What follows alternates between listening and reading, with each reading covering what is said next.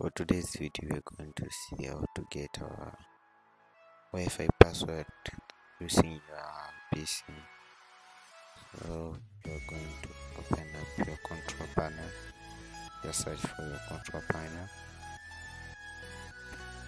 Open up.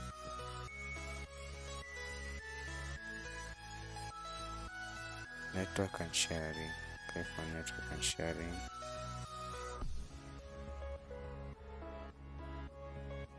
Then change adapter options.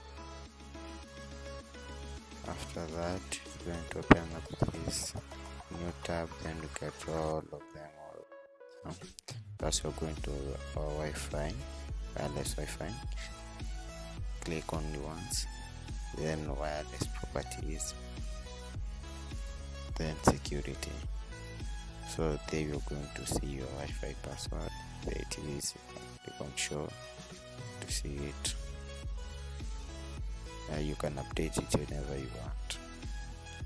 Yeah, that was all for today.